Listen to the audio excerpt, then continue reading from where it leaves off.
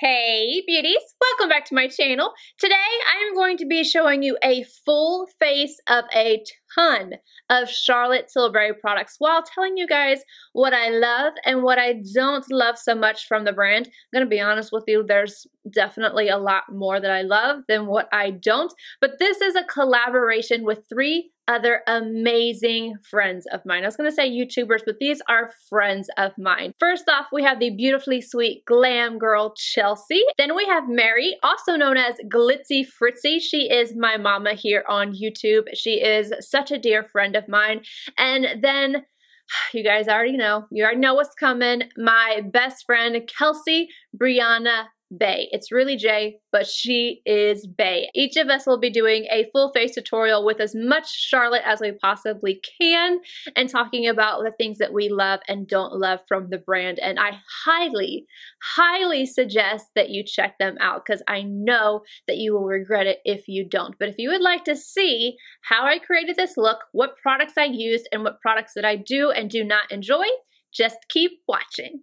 First things first, obviously you can see my brows are already done, eyes are already primed, and I did my forehead just because it's easier for me and the whole hair situation that I have going on. But now let's move on to the rest of the face, and I'm going to start off with a product I'm not actually going to use, but I'm going to tell you why I'm not going to use it, and it's the Charlotte Tilbury Hollywood Flawless Filter. I think this is really pretty. I love the way it looks on the skin, and I think I need to try it out a little bit more, but the foundation that I'm going to use today, it would be just a little bit too luminous for my skin type. I am combo.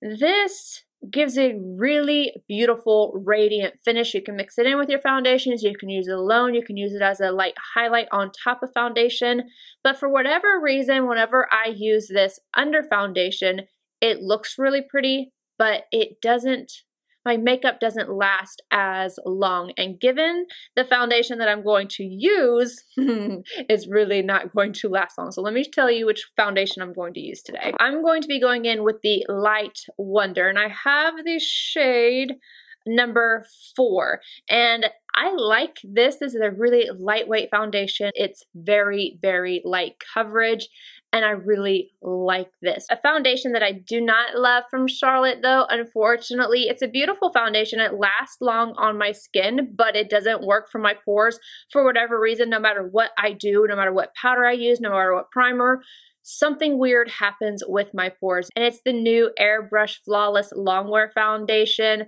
I recently decluttered that one, so we're going in with this one. But because this one doesn't have a lot of coverage, I'm going to go in with something else that I really love from the brand. The Magic Color Corrector, and I have the shade number 2 Medium. See if I can get it open. There we go. This is my favorite color corrector I have ever used. Pick up a little bit of this. I'm going to pop it right here.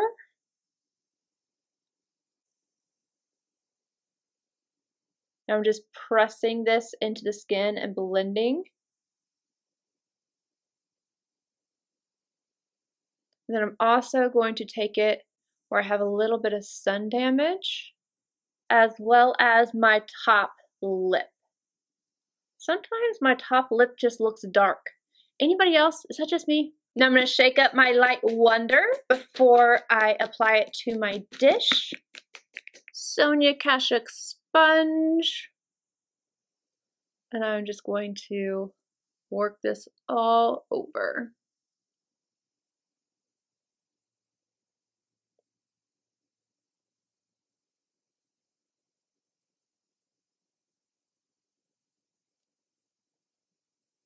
I think this does a really nice job of just evening out the skin tone in a very natural way. And I like the finish of it. It's kind of luminous. It's really pretty. For concealer, I'm going to go in with the Magic Away Liquid Concealer. Again, shade number 4. I love this stuff. I've already gone through one of these, and I said I was not going to repurchase because you do not get a lot of product in here. That's the one bad thing about it. How much are you getting in it? Where is it? You're getting 4 mils. 4 mils of product. So you're paying quite a bit for 4 mils, but I love the consistency of this. I love the coverage of it. It's like it stretches. It's I don't know, there's just something really, really lovely about this. However, I do prefer my Giorgio Armani, so I decided not to repurchase this at the time. But again, video, so I was like, hey, I'm gonna go ahead and grab another one, and I will go through this.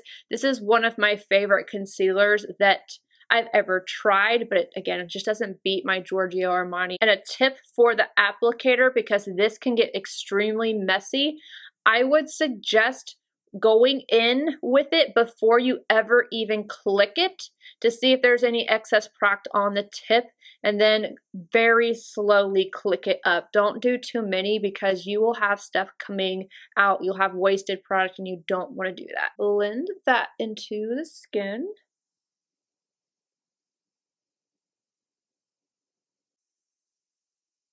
I know that it's a cult favorite, and it's something that I recommend. If you watched my last favorite powders for different skin types, I will leave that linked down below. But the AIRBRUSH powder has cornstarch in it. Just about all of Charlotte's powders have cornstarch in it, which break me out. Otherwise, I would be using them all the time because I think that they are beautiful. I don't have the compact, but I do have this little beauty right here, which I think this was a part of the Nordstrom anniversary. It is called the Glowing Pretty Skin Palette, and there is a powder in here. So I'm going to grab that, and I'm going to set underneath my eyes.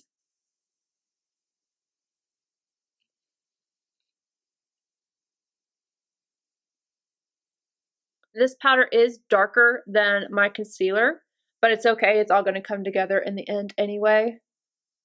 And it's actually going to help cover up any darkness I have underneath my eyes and that sun damage.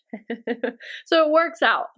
To set the rest of my face, I'm going to go in with this beautiful, beautiful, beautiful powder. Again, this is in my recent video, and this is called the Magic Powder. It's a loose powder. I think this is so pretty. It does have a little bit of a smell to it, but it's an ingredient that's actually good for your skin, but it doesn't smell very good. The shade that I have is number 1 Fair. And I'm using my La Mer powder brush to just press this into the skin.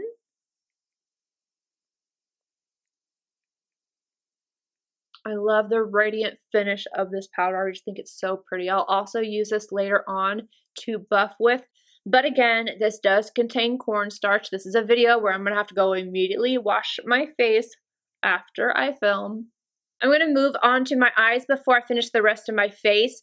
I pulled out a few of my favorite things. I'm going to do a little bit of layering here, but I was trying to think of something that I don't like palette-wise or something from Charlotte Tilbury, and I couldn't think of one off the top of my head. I'm sure there is something, but I can't think of it at the moment. So anywho, I am definitely going to be going in with the Eyes to Mesmerize. I have the shade Rose Gold, my Pillow Talk palette, this one right here, as well as the Pillow Talk Instant Eye palette. I don't know if I'll dip into this one, but I might. So I'm just going to layer those as well as using the Pillow Talk liner. I'm going to zoom you guys in, and I don't even know what I'm going to do yet, but we're going to do something very Pillow Talky. Reference number 1 in the matte pink from the Pillow Talk Luxury palette. I'm going to start off by taking this into my crease.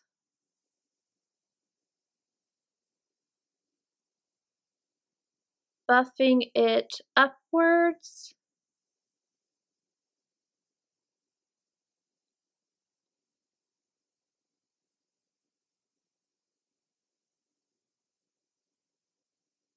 I'm taking that same color on a Refer 14 and just buffing it underneath the eyes.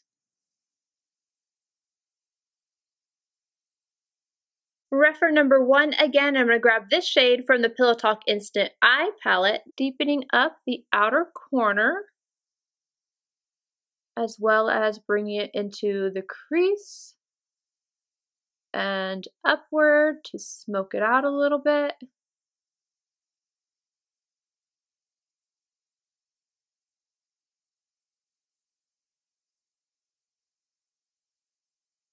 Again, same shade on our Rephr number 3, taking that just a little closer to the lower lash line. MAC 242, first shade in the same palette, highlighting the brow arch. Wayne Goss 26S Eyes to Mesmerize in Rose Gold. I'm going to apply this to the lid. Just kind of buffing all over. Use some tapping motions.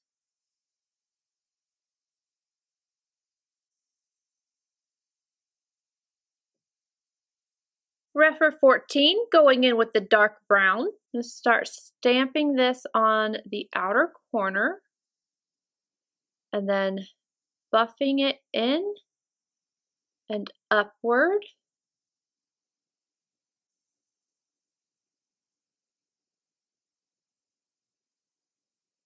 Bring it into the crease a little bit.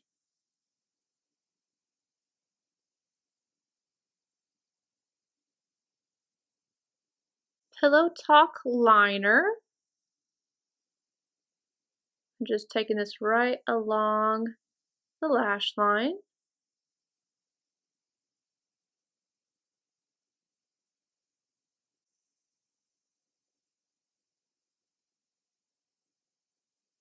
I'm also going to take that right up against the lower lash line. And then smudge it out with my Rephr 03.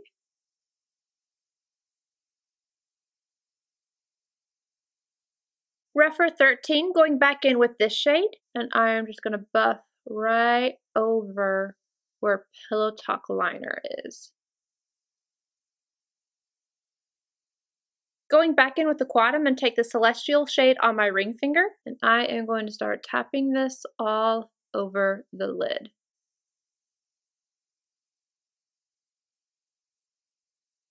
Sonia G Flat Definer, and I'm going to go in with this shade in the Pillow Talk Instant Eye Palette, popping this right on the inner corner, and then I am going to go add on Milk Boss liner to my top inner rim.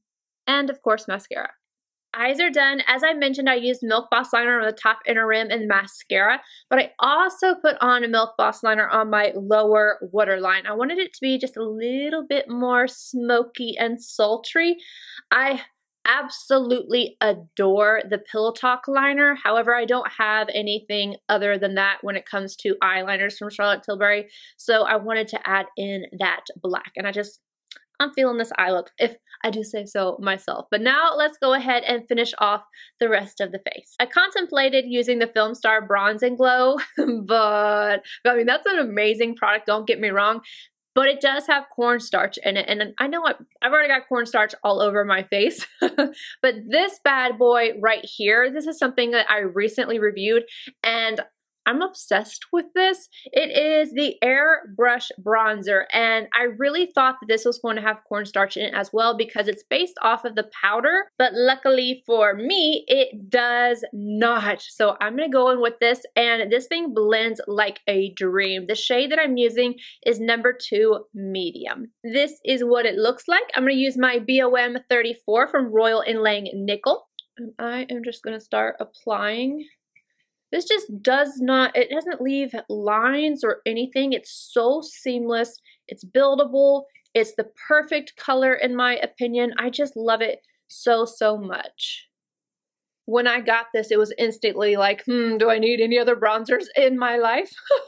Of course I do, because I need choices. I like to have choices. But this one definitely gives bronzers that I have in my collection a run for their money. I am going to take this on my nose as well. As soon as I was done with the eye tutorial, it started storming, and it sounds like it is hailing outside. These storms have been so intense. I think I've said that in the video before, but I'm repeating it because the storms keep repeating. I'm going to take a little bit of this right underneath my lip. I pulled out 2 blushes to choose from. I'm not sure which one I'm going to use yet. I have First Love, this shade right here. I just can't get over the design of this. I'm sure you guys know what I am thinking. And then I also have Love is the Drug. Ooh, I don't know. This one's obviously going to be more natural, and this is going to be a little bit more, I kind of want to mix them. I don't know. I'm going to start off with this one and add a little bit of this if I feel necessary. I'm going to use my classic cheek from Sonia G. You're supposed to swish and pop, but I just swish and put them all together. I'm too lazy for anything else. Oh, that's so pretty.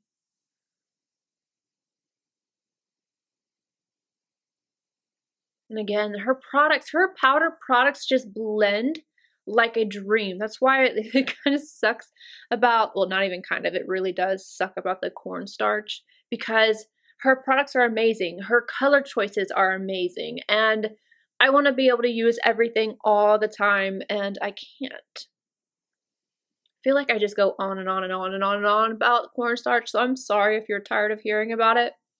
This is super natural, super pretty, but I am going to add in just a little bit of this one. And you can see this one's much brighter. I'm going to bring it a little further back.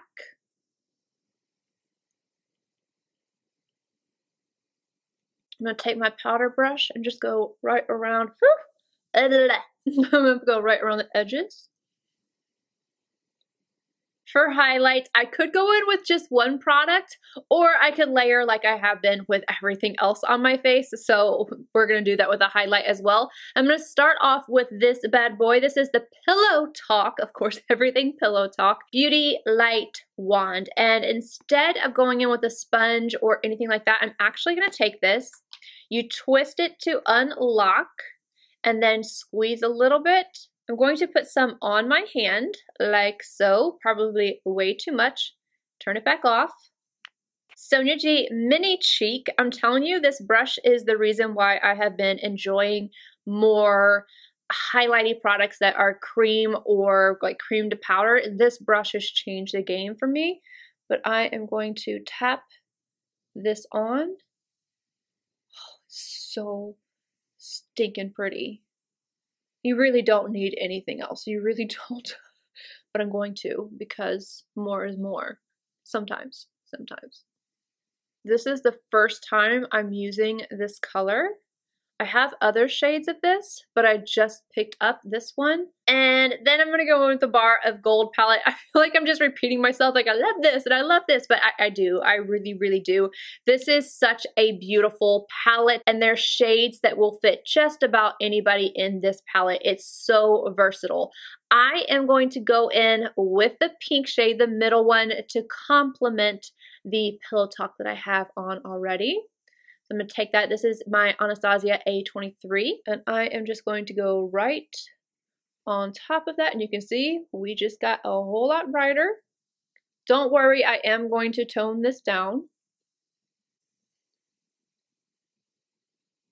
Lightest shade in the palette, same brush, I just kind of wiped it off. I'm going to put a little bit of that on my forehead, chin, nose. And then I'm switching to a Linda Hallberg 306. Again, same shade. I just want a smaller brush because I'm going to pinpoint that. Ooh, highlight right at the top, very tip top of my cheekbone. I'm also going to take that right out of my brow arch with my MAC 242, because why not?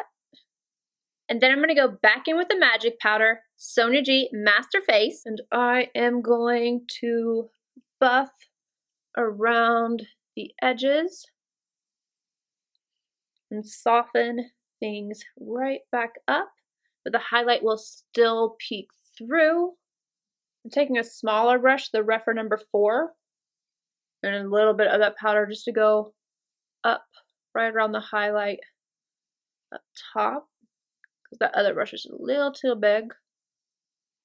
Finishing off with the lips, I'm going to go in with the Lip Cheat in Pillow Talk. Now, I really like these liners. The thing is with them that I personally don't find too many shades that I really, really love. I think I only have like 3 or 4 of them. It's just that I'm really particular about the colors for my lips. I like lighter nudes than what she has. Like I have Iconic Nude and then I have Pillow Talk, but I want something that's kind of in between. So that's my biggest gripe, is that I feel like the shade range could be expanded, especially with the nudes. But that's just my own personal opinion. I'm sure a lot of people disagree with that, but I want some more options when it comes to the nudes. So I'm gonna go in with Pillow Talk first, outline and fill in my lips. To top that off, I'm gonna go in with Bitch Perfect.